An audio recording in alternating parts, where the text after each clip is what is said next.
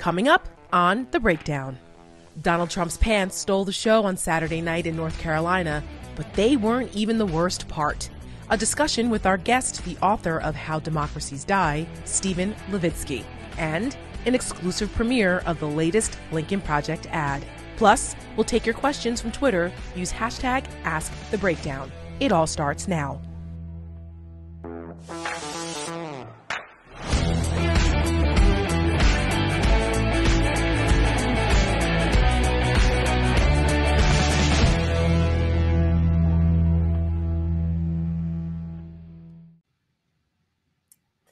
Good evening and welcome to The Breakdown. I'm Tara Setmayer, and as always, the Rick Wilson is with me. Rick, how's it going?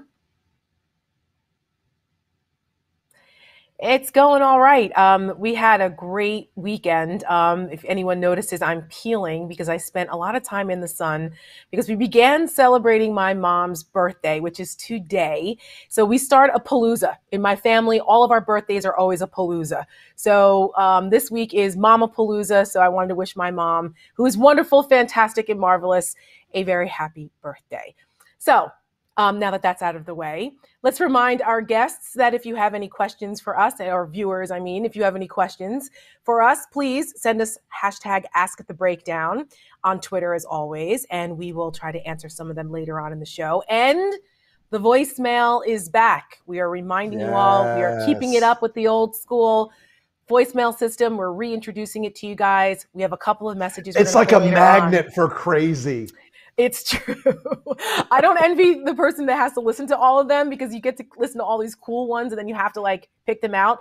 And of course, there are some people who don't like us and they leave us nasty messages. And I don't know, maybe one day we will play some of those, but with more good than bad. So keep the messages coming. We appreciate them. And later on in the show, we'll play a couple.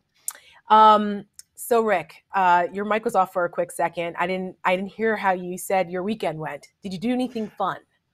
You know, I actually had a great weekend, and there was one brief lacuna in the great weekend where I watched the Forever Guy go on stage and creep out of his bunker in Mildew Lago and bring us a preview of the 2024 election campaign.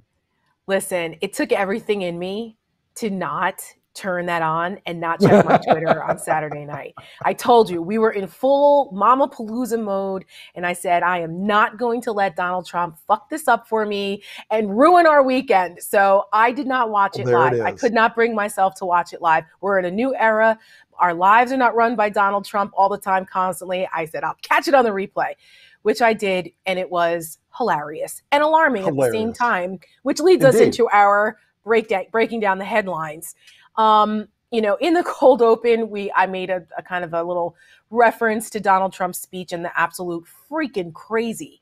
Like you said, he reared his ugly head all over again with this appearance in North Carolina. I guess they rolled him out of, he's in Jersey now, I think. I don't think he's in Mar-a-Lago now. Yeah, he's up in Bedminster. I summer. think he's in Bedminster. Apparently he's been commuting into New York, which of course to lurk in Trump Tower. Right, all by himself. Yes, wandering the halls like a madman. But yeah, look, it was. By the way, if my mic was off, I want to wish your mom a very happy birthday. Oh, and she appreciates it. And she's watching. And all the best. So, but yeah, look, it was disturbing. It was typical. But I want to make one point before we go in. We've got some video of it, I know, but I want to make one point to our listeners. In 2015 and 16, America had a great failure of imagination. And they saw Trump going on stage and saying crazy things and saying bizarre racist things and saying things that were just, to the average viewer, alienating and weird and off and gross. But to a narrow slice of the electorate, he was feeding them the most delicious red meat they've ever tasted. And that's what he's doing again now. So people that watched him the other night and say, oh, he's lost a step, or, oh, this same old crap, and it's all that, they should be very cautious to go back and look at 2016. And remember, when you fail to imagine the worst case scenario, it often comes true. When you pretend that it's not happening, I heard about a meeting a couple of weeks ago where 6 or 7 of the Republican wannabes for 2024 were assembled for this meeting with an influential individual. And what I was told came out of that meeting was the person that hosted it says, "Oh, it was great. We didn't talk about Trump at all." At their own And peril. it reminded me of Elizabeth Warren after one of those debates in 2020, where she said, "Oh, well, it was a great debate. We didn't talk about Trump at all," when Trump was the only issue. That's right. And so these folks have to remember, he is still here. He is still present. He is still the presumptive nominee for Republican president in 2024. You don't get rid of him by pretending he's not there. And he's going to make sure that people know that he's there. Because remember, Donald Trump's kryptonite is being ignored and being mocked. So as long as mainstream media and as long as he has his enablers in the right-wing media that will give him airtime, he will not be ignored. So the only other kryptonite is mocking him. So let's take a look at the nod and a wink that he gave to not only insurrectionists, but all the crazy that went on through that speech. We have a little mashup Lincoln Project released earlier today. Let's take a look. Ah, shit, we failed. Together we're going to defund our freedoms. The cancel culture, the defunding culture, the defending culture, and they defend the wrong things. Nobody ever thought what is happening would happen.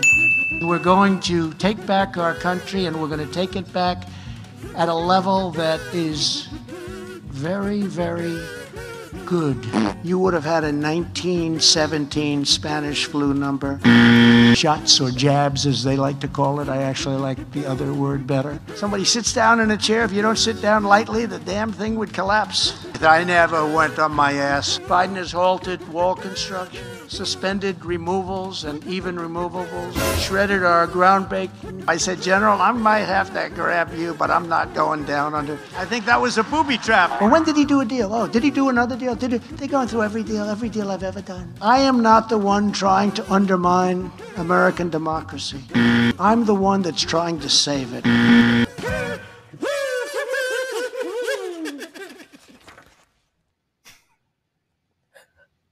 This guy was president of the United States for 4 years.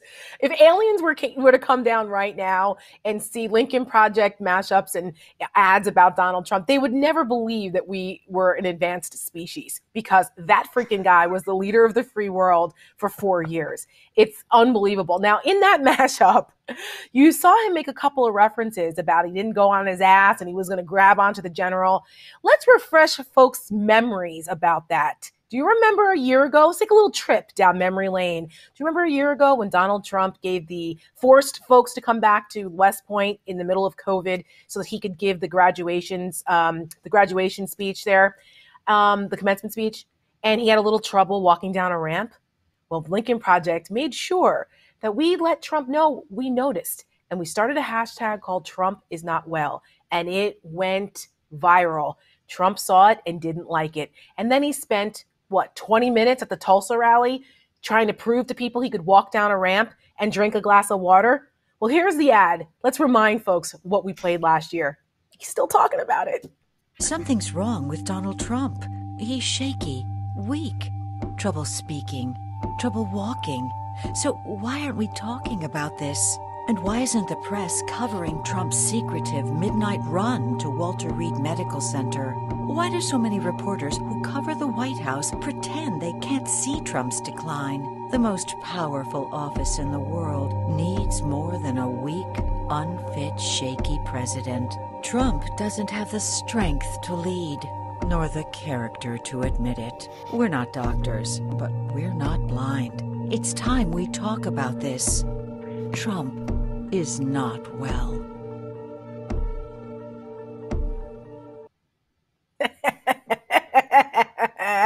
We were being so petty, but that was part of the psyops that made Lincoln Project's work so successful last year. Trump is still talking about it a year later.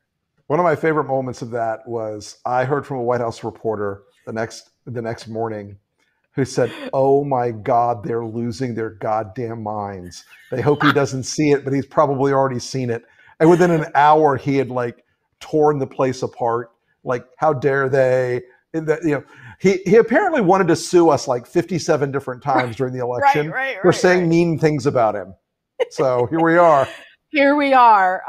Well, we're going to say some more mean things about him because, Rick, what the hell was going on with his pants? What? I don't understand. What was happening? Was it an adult diaper? Were they pull-ups? What was going on there? Various astute fact checkers have decided that he has a zipper. He doesn't have a zipper. All I posted when I saw it was, I have questions. And I still have questions. Well, so do our... He's a man who wears a 7-foot-long tie. He obviously has some centaur in the woodpile because he walks with his like whole body forward. The guy has got the strangest physical affect of any president I've ever seen, and he's like this shambolic thing, and this suit is made out of some kind of visqueen, slick-looking material. I got nothing. I don't know. Well, our viewers had some thoughts. Not only our viewers, but the internet. The internet's had some thoughts. Let's Come to me, internet. Some of them. Yes. From a blogger living in Mar-a-Lago, starter pack, a former blogger. Oh my God. I was today years old when I found out what FUPA is. Thanks to now I'm emotionally scarred, so thanks for that, Twitter. That was Joy Reid. Southern Living, and just like that, elastic suit pants are selling out. Every GOP congressman will be sporting these. Diaper Don. That's very funny. Savage. Oh, this is one of the most ill-fit, sloppy, and clearly untailored suits I've ever seen on an adult. And he claims to be a billionaire. It's shocking. And that's without even dissecting his obvious speech struggles. Yes. Why can't he dress himself? Oh my gosh. Mark Hamill, friend of the Lincoln Project. He's clearly on the no-fly list. Mark is really, really savvy with the Twitters. And my favorite, my friend, Randy Rainbow. Oh, yes. He said, loving this vintage mermaid skirt by Halston. Yes, Randy Rainbow, nailing it with the vintage Halston reference, who is, if anyone hasn't seen it, check out the Halston series on Netflix. Amazing. And shout out to Randy Rainbow. He's incredibly talented. If you guys do not follow him, please follow him. He kept me sane and my household throughout the whole Trump presidency and the pandemic with his parodies of Trump and Republicans. He's incredibly talented. So shout out to my friend Randy Rainbow. We got to get you on the show, Randy. Anyway, we're just having a little fun with this. I mean, because we kind of have to. And the pants stole the show, kind of like the fly stole the show at the vice presidential debate. Well, the pants stole the show. And when we were putting this show together tonight, we were like, the pants weren't even the worst part of that whole thing on Saturday. Right. It wasn't even the worst part of it. It gets worse. But even though we're making fun of this, I mean, the seriousness, though, is that this guy is still engaged in things that are really threatening to our democracy, which is why I'm looking forward to the conversation with our guest after the break. But Trump continues on with the grievances. You know, everybody's out to get him. He is the paranoia king. I was going to call him queen, but queens don't dress that terribly. But he is the paranoia king with everything. Everybody's out to get me. And he actually believed that there are booby traps being set for him. He actually said the words booby traps, like Data from the Goonies. Booby traps. It's a booby trap. Let's take a listen. Got a Goonies reference in. It's a good show already. What a movie.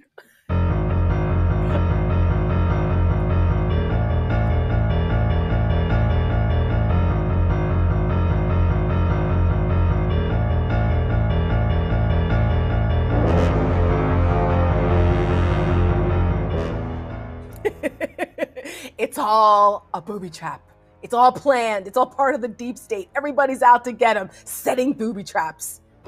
I can't. It's too much. You know, Tara, one of the observations I've long had of this guy is he at some point had this weird formative moment. I don't know when it was as a child in like 1950s television or early 60s television, whatever it was. And it shaped him in this strange way. And he has this whole set of cultural conceptions about things. I mean, the guy probably believes there's like quicksand in Central Park. Right. That's right. That's why it took so long for him to open the, the rink there again, because he had to dodge all of the quicksand booby traps out there.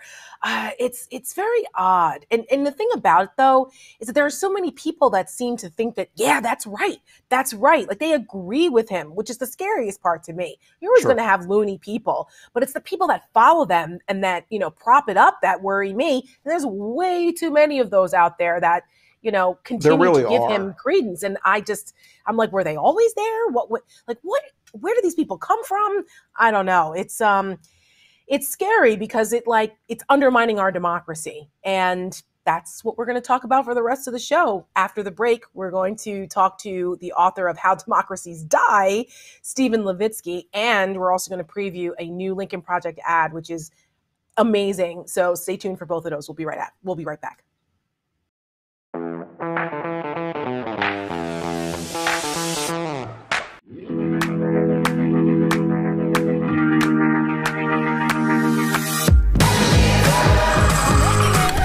Well, they're burning the house down. Please protect yourself. Vice President speaking. This is an embarrassment.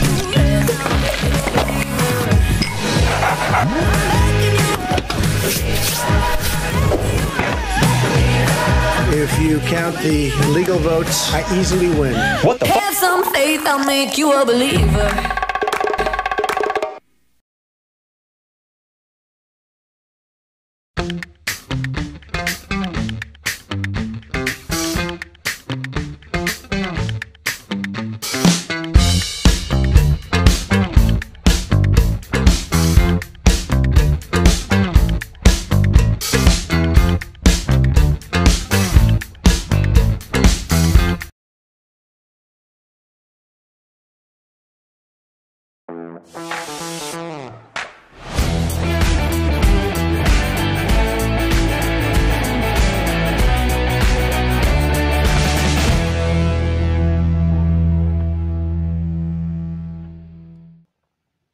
And welcome back to the breakdown. So, our guest for tonight's show is Steven Levitsky. He's a political scientist and professor of government at Harvard University.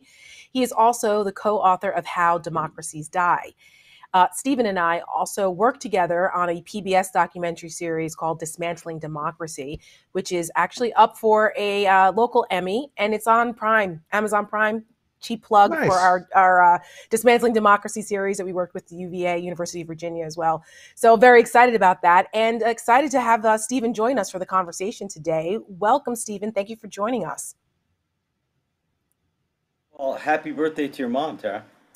Thank you. She will be very appreciative of all these lovely messages. She's 67 years young and looks amazing, and so this keeps her young and vibrant. So I appreciate all the love for her. So Steven, my voice may sound familiar since we never actually met in person because we did the documentary remotely, but that documentary was so eye-opening for me, even though I am engulfed in this every single day.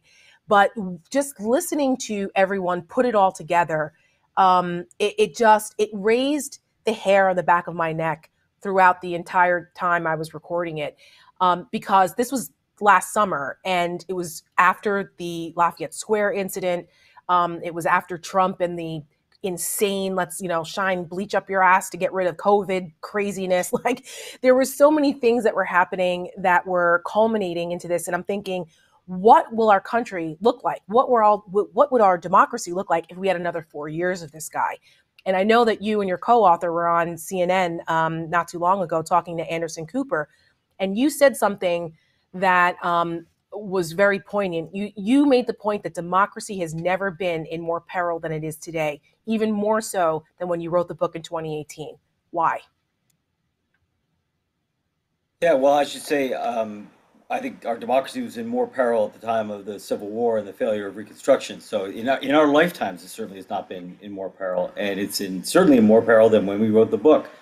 I think the biggest difference is that when we wrote the book, a lot of our focus was on Trump. We were very critical of the Republican Party for enabling Trump, for not standing up and distancing themselves from Trump.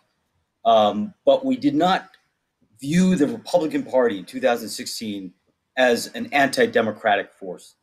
And now we've come to believe that the entire party is essentially an authoritarian party. It's become an anti-system party. So we're focusing a lot on Trump, and there's good reason to focus on Trump, but it's beyond Trump at this point. And you could take Trump out of the picture. Trump, even if he were not the candidate in 2024, the Republican Party would still be a threat to democracy. And that, to me, makes it a deeper, more long-term problem.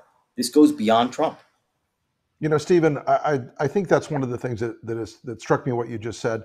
You know, they have essentially become kind of a revolutionary party outside of the traditional space of the two main political parties that have iterated through our history.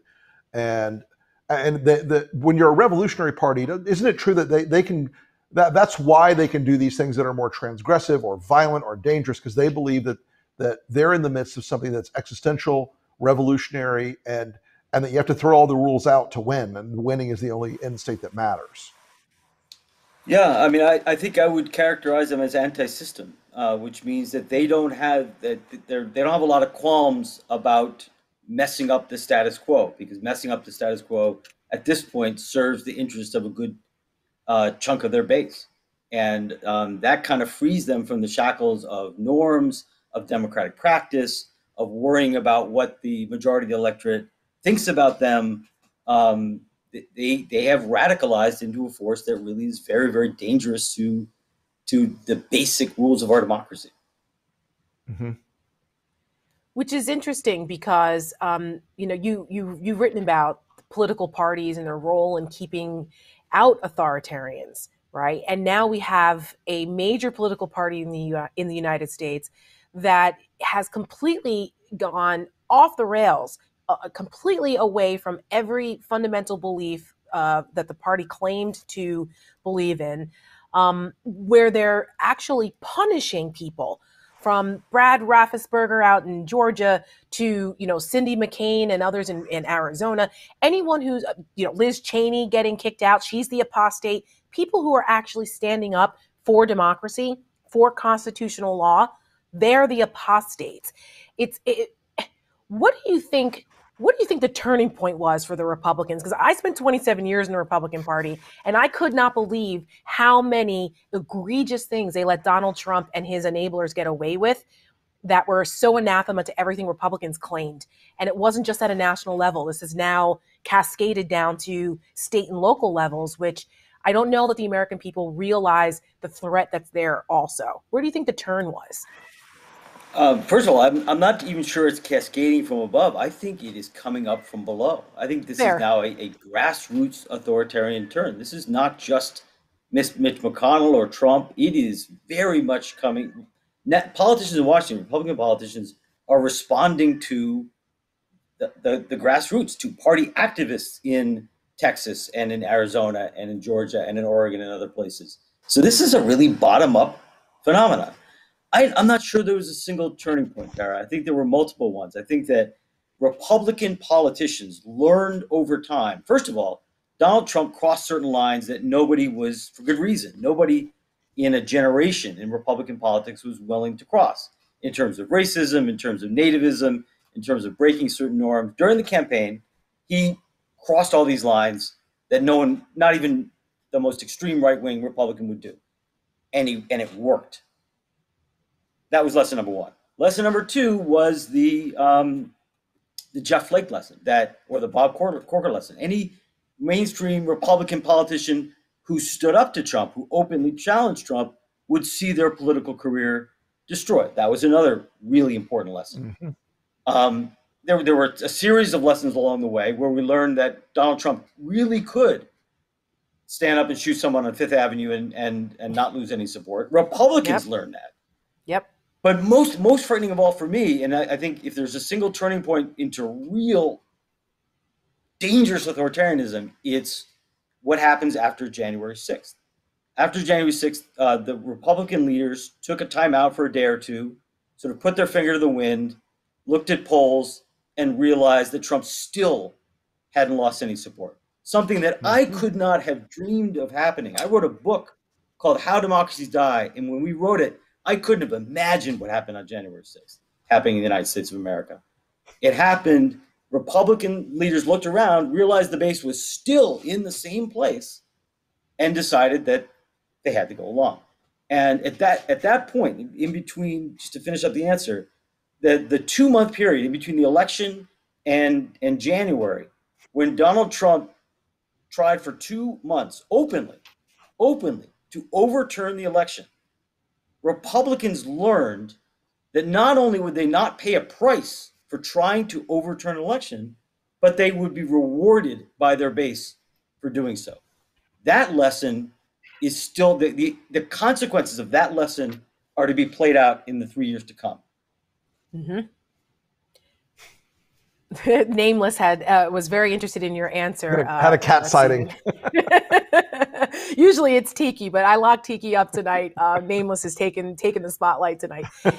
It's only pets that usually are interested in what I got to say. So same. Right.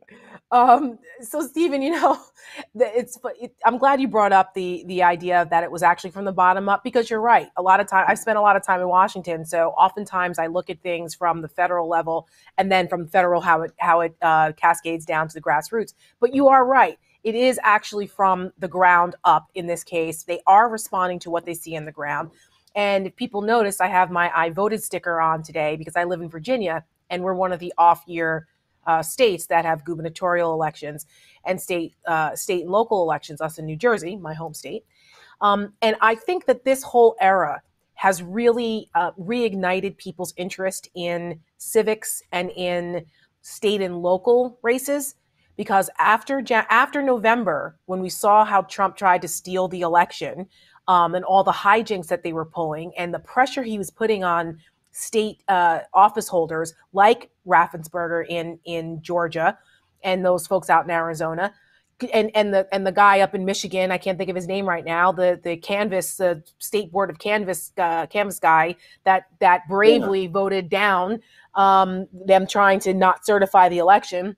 But if people explain to the American people how these things happen under their noses if they're not engaged at a state and local level, because it matters more than ever. The presidency and the congressional and Senate races get all the shine. And a lot of people, you don't have turnout for these local elections. But look at how crucial these people are in these positions like Secretary of State and others when it comes to the next election cycle. These guys could try to steal the elections away. And then what happens to democracy? We could lose it. I think you're absolutely right. I mean, democracy, one of the themes of our book is that democracies die today in a way that's very different from the way most of us think of it. It's not going to be generals seizing power. It's not going to be like January 6th with armed militias seizing the Capitol. It's going to take place probably at the ballot box. It's going to take place in ways that are deemed by many people to be legal and constitutional. It's going to be in steps. It's going to be slow. It's going to be subtle. And many citizens who are not paying attention are going to miss it. And so you're absolutely right. Things that are not just elections at the local level, but reforms at the local level, reforms that now enable some state legislatures or state election officials to bypass local election officials to and potentially overturn results or throw out ballots of rival party in rival strongholds. These steps are taking place today, right under our watch, in ways that are legal, that are technically legal or could be deemed legal, that could enable the outright theft of an election, meaning the electorate votes one way and the outcome, who wins power, is another way. And the good news is that the press is reporting this stuff more than ever before, and citizens are paying attention to what's going on. I mean, rarely in American history have American citizens had to concern themselves with legislative reforms in states across the country. But they are, and they have to be. We have to be paying attention. Absolutely. It's never healthy for democracy. We shouldn't have to spend 2, 3, 4 hours a day consuming news about the state of our democracy. That's a sign that things are pretty out of whack. But we are. Citizens are beginning to pay attention. They're voting more. They're reading more. They're participating more. And that's crucial if we're going to save democracy. Absolutely. So true. Go ahead, Rick, and then we're going to take a break. I was just going to say, I think that's it's a luxury good, and it's a stable society to not worry about politics every day. Right. We are increasingly in a country where you have to worry about politics every day. It's much more consequential. It's much more physically imminent in a lot of places, and it's much more dangerous now as we go into an era where political violence is being mainstreamed, particularly in the Republican Party. Yeah, and it's exhausting. It's exhausting for citizens. Yes, for sure, it is. And we don't. And I think that's the point. Also, they want to exhaust people to the point where they just go, you know what, whatever, and it becomes normal, right? We've warned for a long time here at the Lincoln Project, even before Lincoln Project existed, that none of this is normal. When Rick came to speak to my students up at Harvard when I was a fellow there last year, the name of our study group the week that Rick was there was No, None of This is Normal. And we don't want people to get into that mindset where they're just so exhausted, they throw their hands up and go, well, what can I do? It is what it is. And then next thing you know, your freedoms are taken away and you're living in an authoritarian society. And we're trying to prevent that. So Absolutely. When we come back, we will have the exclusive premiere of the latest Lincoln Project ad, which is right in line with everything that we're talking about right now. And we'll get Professor Steven Levitsky's thoughts on it all, and we'll take your questions. So we'll be right back. Stay tuned.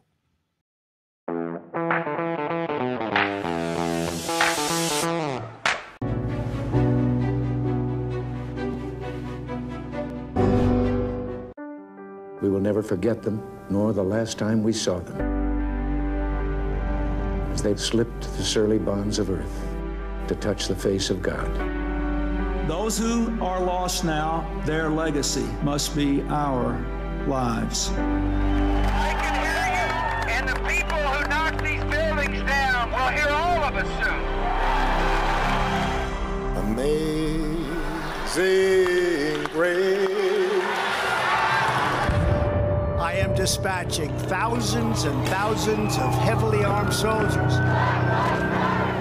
We dominate the streets. I won't traffic in fear and division. I won't fan the flames of hate. It's time to pick up our heads. Remember who we are. This is the United States of America. Paid for by the Lincoln Project, which is responsible for the content of this advertising.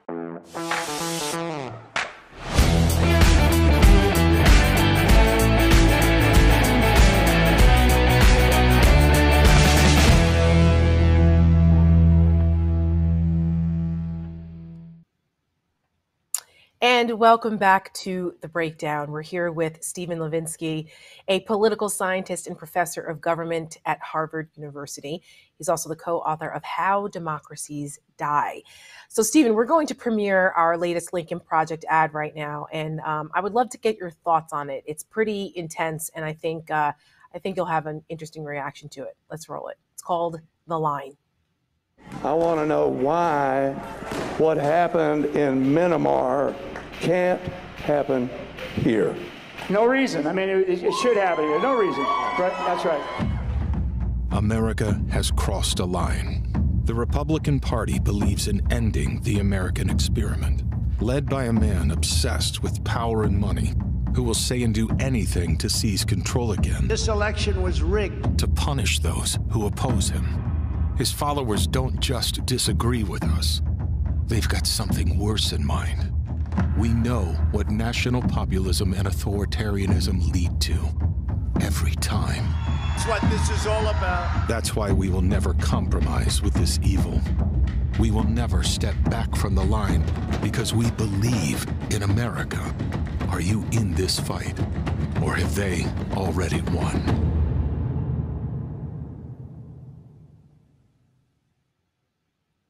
Good ad. Thank you. You guys That's are the best. Nothing else, no commentary?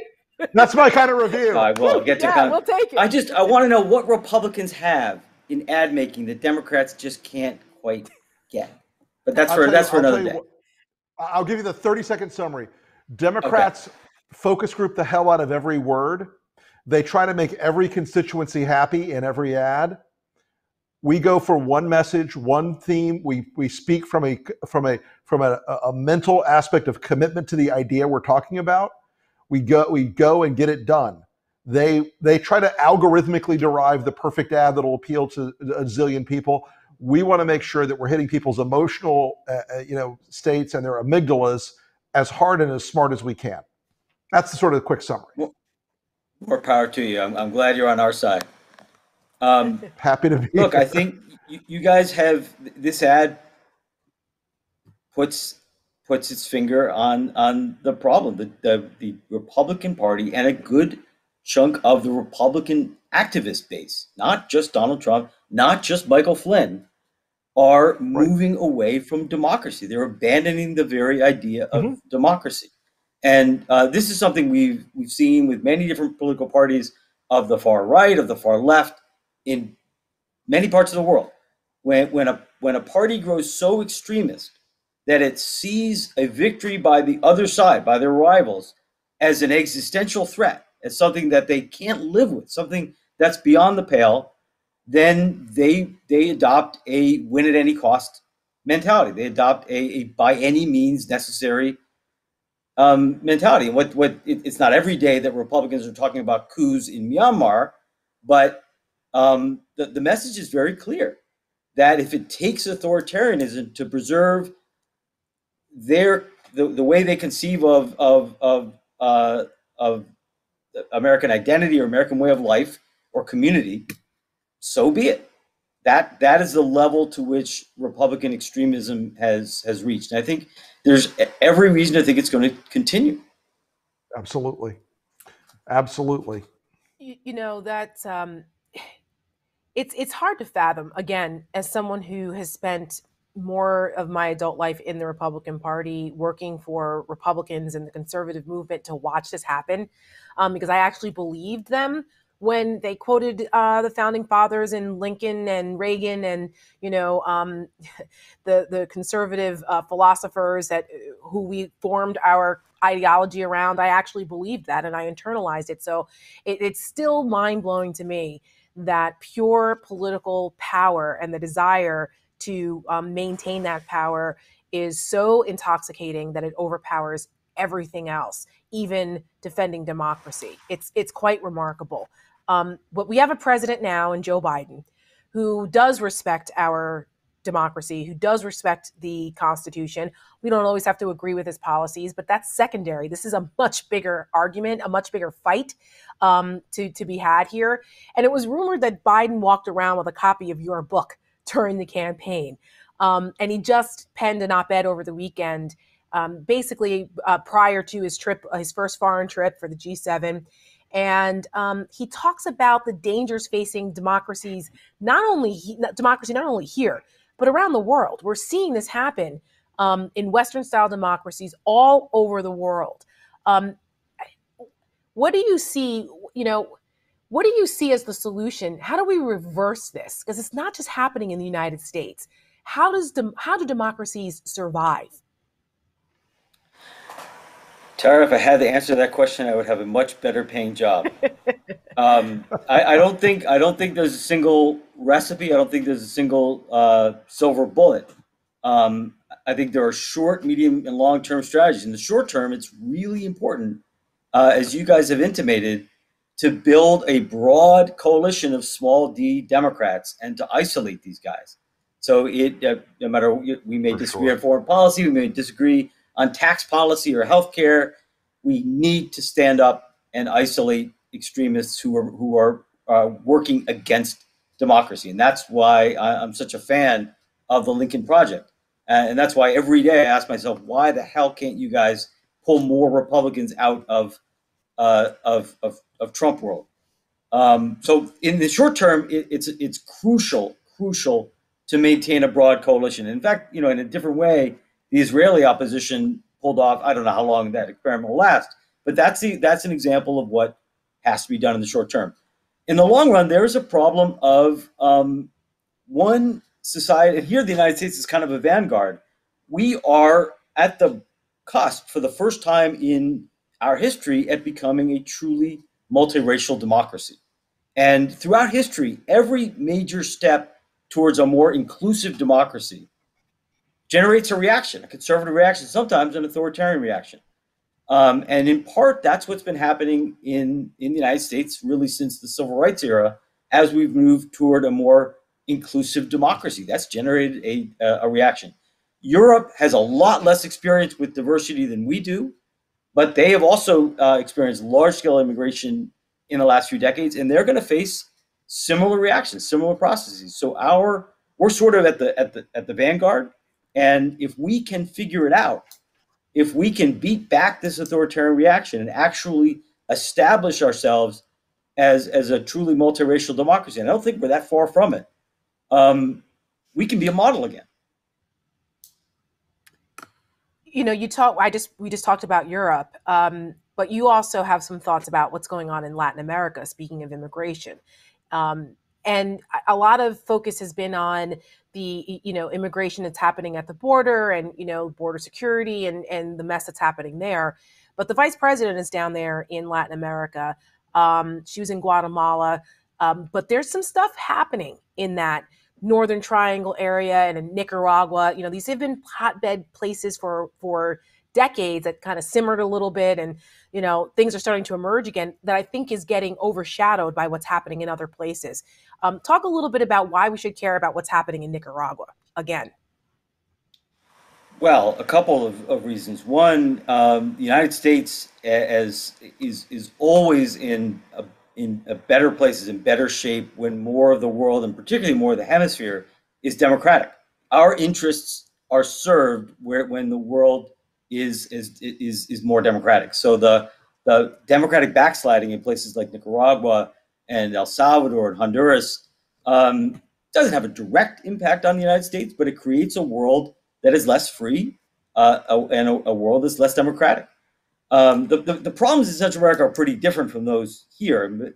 In fact, but they're related because there is a massive spike over the last generation of criminal violence in Central America that is related to the United States in a couple of ways. The primary one is our demand for drugs.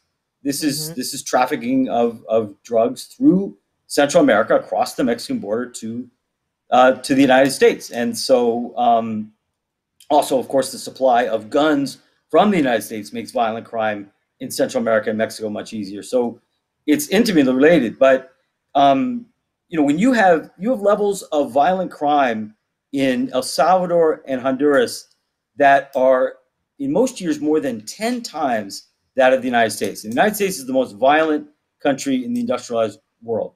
So these are unlivable levels of violence, which is one of the reasons you're seeing flows of migrants to the United States. It's primarily fleeing an unlivable situation where gangs are threatening people's kids. Right? They're sending their kids, their boys up to the United States to avoid those kids getting abducted, threatened, and killed. It's a complicated situation. It's multifaceted, and on both sides of the border, there's a lot of finger pointing and a lot of changes that need to happen on both sides. But I thought it was important for people to hear that because this is an ongoing issue. It impacts our country. Our vice president is down there now. And I knew that you have a particular interest in what happens in Latin America as well as part of your studies at Harvard. So, Steven Levitsky, thank you so much. It's been a pleasure. Thank you so much, Steven. Next time I'm up in Cambridge, I hope that we can get together and kvetch a little bit more about how to save our democracy from dying. And I encourage everyone to please check out Steven's book with his co-author, How Democracies Die. It is very instructive. And everyone should read it. It is more important now than ever. Thank you for joining us, Steven. I hope we can have you back soon. Thanks for having me. Take care. Thanks so much. All right. Now that we have thoroughly depressed everyone about democracy dying, no, we're fighting to save it. It can be saved. It can be saved. We're going to take audience questions. So let's see it. What have you asked us tonight on the Twitters? All right, liberal hag. The right listens to us and then uses our words against us. How do we fight this? Rick Wilson? Use different words. Use different words. Don't play to your audience. Play to the audience that you need to convince. Don't get into the trap where when you know they're going to use it as part of a distorted caricature of your policies and positions, don't use their language. I really recommend a book written back in the 90s by a guy named David Kuznets called Speaking American. He was one of Bill Clinton's speechwriters, and he had a tremendous insight into kind of middle-class language and middle-class values. And Clinton reflected those in his campaigns and his governance in a way that was very persuasive to middle-class and Republican-leaning voters. He wasn't after the base. Democrats very often speak directly to the edges of the base and not to the center and the swing. That's right. That was Bill Clinton's secret sauce back in the 90s. And Republicans, he took some lessons from Republicans on policy prescriptions, but he used the language of everyday folks, which made him relatable. And Donald Trump did something similar, but the type of language that he used and the common denominators, the lowest common denominators that he used were the worst of us, not the best of us, which was quite different than what Bill Clinton did. And here we are. All right, what's next? Who's rude? It's good to see that not all Republicans are on the Trump crazy train, but how do we derail this train and get back on our feet? That is our work every single day. That is what we're doing. Look, we set out in 2020, and we said it very clearly. We're going to defeat Trump. We're going to defeat some of his enablers, and we're going to go after Trumpism. We did not succeed in taking out Trumpism. It is still out there.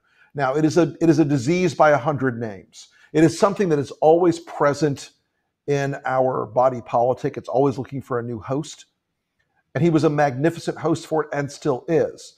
But that national populism is a danger to this country, and an authoritarianism is a danger to this country that is truly existential. They only need to win one election. That's right. And that's the ball game.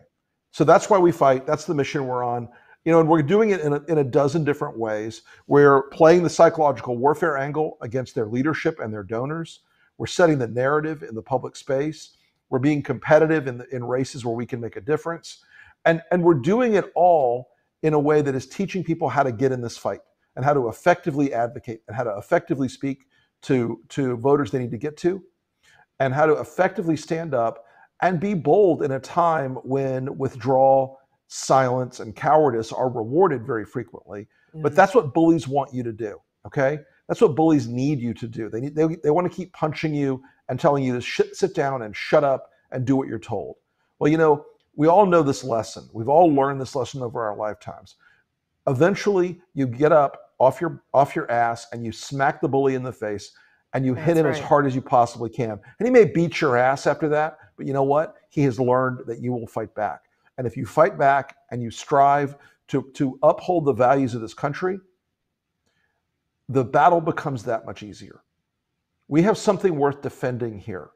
We have something worth saving here. And that's why we do this mission every day. That's right. And hold them accountable. Remember, these bastards work for us. They work for me and you. They are only where they are because of who votes them into office.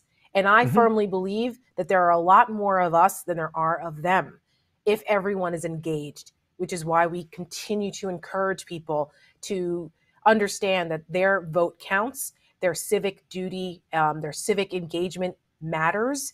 And it's not just for you, your neighbor, your family members. This will literally take all of us to beat this force back, because it is a force and it's greater than we realized. And if they catch us sleeping at the switch, this will be a different country that we don't recognize. And so we fight this. We work so hard every day to keep up this fight and to encourage others and to inform and pour into other Americans to let them know that you don't have to be in Washington. You don't have to be in a position like we are to make a difference. You can make a difference right in your own community, in your own town, in your own state races, whether it's for city council or for Secretary of State or for Congress. Every part matters, every bit of it, and every vote matters. If the last election didn't convince you of that, I don't know what will. All right, I think we have some voicemails, Rick. We get to hear some voices. Yes. All right. Hi, this is James from Washington, D.C. I would like to know if you think President Biden is being too much of a bystander when it comes to passing voting rights. Given the challenges that states are passing voting restrictions along the country, I'd love your opinion. Thank you, and have a great day. Well, look, I think Joe Biden recognizes we have a problem in D.C. right now in his party. He has a bare majority in the Senate. He's got a 50-vote majority with Vice President Harris as the tiebreaker. Now, in the Senate rules of today, the filibuster makes it virtually impossible for these guys to actually go out and do something. He would be better served, I think, if Chuck Schumer was a more combat-oriented leader. And if a lot of the people in D.C. around the sort of apparatus weren't convinced that you can go out and run 2021 or 2022 on healthcare. A lot of people think you're going to go win this election on healthcare. Right. I just like to point out they're out of their goddamn minds. This will be an election that is a referendum on whether we are going to live in an authoritarian nation or not. They need to get their heads on that. Biden, I think, does have his head on it, but he is also a very savvy Washington player. He's a very canny, old school guy. He understands that he's going to save a lot of his relationship cards with these members of the Republican side till the last dog dies. And he also, again, he faces a very difficult problem. Mitch McConnell is much better at politics than Chuck Schumer. He is a master of it. He is, whether you love McConnell or hate him, you've got to know he's really good at it. And so that's the problem. And he's got people around him who are the most powerful people in DC, who have convinced corporate America to get back on board. And so they've got money and they've got resources and they're putting up a hell of a fight. But I think he's engaged on it. And I think he also knows politically this can be a weapon in his hands to go out and talk to voters across the country in suburban districts, in swing states and swing areas, to say to them, is this being done in your name? That's right. Do you love this or do you reject this? So be rest assured that there is a strategy involved here. Joe Biden has been in politics for 45, 50 years now, and he understands how these things work. You can't get sucked in to some of the more vocal progressive wing of the Democratic Party that wants everything to happen now. It's very similar to the Tea Party back in 2010, who demanded they wanted all these things now. They came in there very zealous, overzealous, not understanding what it takes to actually govern. Joe Biden knows what it takes to govern. It may not be happening as quickly as you would like, but these things don't move quickly if you want to actually get them done. So I wouldn't say that he's a bystander. I'd say that he's engaging in very shrewd political brinkmanship, which more Democrats should take notice of. All right, we have one more voicemail before we go to break. Hi, Dean, Royal Oak, Michigan. What happens to disaffected GOP voters if Trump becomes the nominee? Do they go to the Libertarian Party or some other third party? Thanks. Look, this is a great question. Yeah. Depends in some ways on what state they're in. Yep. American politics is largely a two-party operation. There is not at this moment a home where most disaffected Republicans feel comfortable. They're not really comfortable in the Libertarian Party. There's not really a place for them to land yet. Maybe someday there will be, but at the moment we have to be realistic about what we face, and it's largely going to be a binary choice. So we have to give Republicans who are disaffected by Trump and who are pushed away from him a soft place to land, because neither side in this country can win with just their base.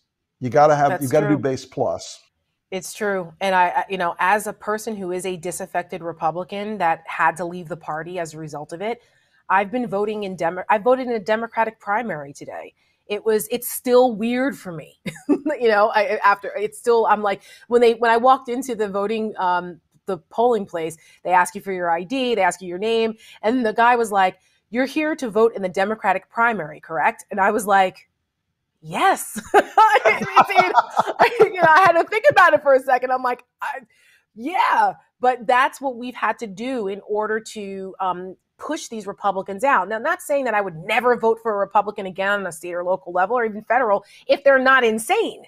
But we have to kind of push aside our policy differences in order to put people in office who will not be anti-democratic. That's the bottom line. That's all that matters right now to me. Mm-hmm. And, not everybody may get there, but that's what it's going to take now. So we're going to take a quick break. And when we come back, we have a really cool segment where I get to ask Rick Wilson some flying questions. So stay tuned. We'll be right back. We're going to talk about some cool flying stuff.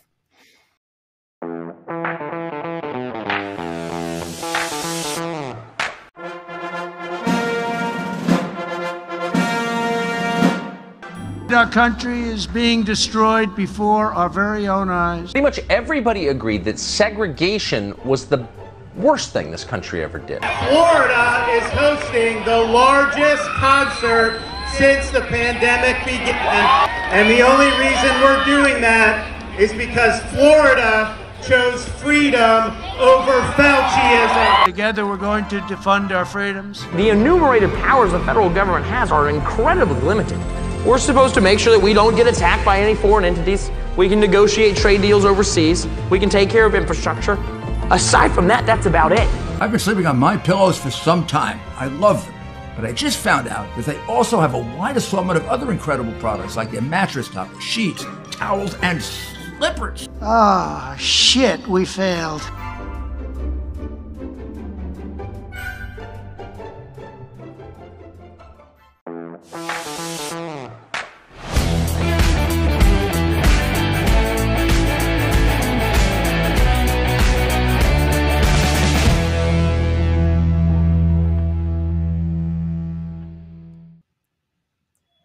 All right. So before we leave tonight, we want to talk about an out of this world story. If you guys have been watching us consistently, and you know that we're obsessed with cool space shit, whether it's rockets or planes or satellites or whatever, we like to talk about it here because it is indicative of how awesome human ingenuity actually is. That's why we fight for this really cool world, right? So what's the story tonight, Rick? It is about United getting involved with the supersonic jet stuff. Yes. They have bought these new supersonic jets, 15 of them, from this company called Boom Supersonic. I don't know if that's the best name for it, for a plane, boom, but whatever. I get it where they're going, the Boom Supersonic thing. But their hope is to fly passengers faster than the speed of sound by 2029. Right. Remember the days of the Concorde? Well, they're kind of bringing that back and then some. Let's take a look at this thing. It's pretty cool.